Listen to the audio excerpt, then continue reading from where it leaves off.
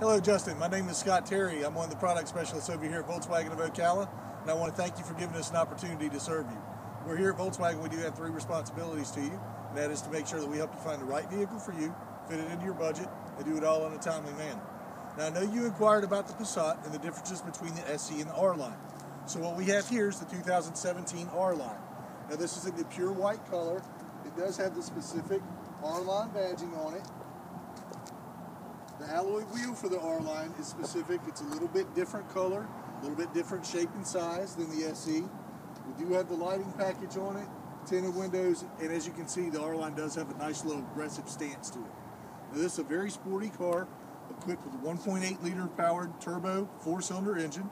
It's going to get in the upper 30s for fuel economy, as well as with the SE will do that as well for you.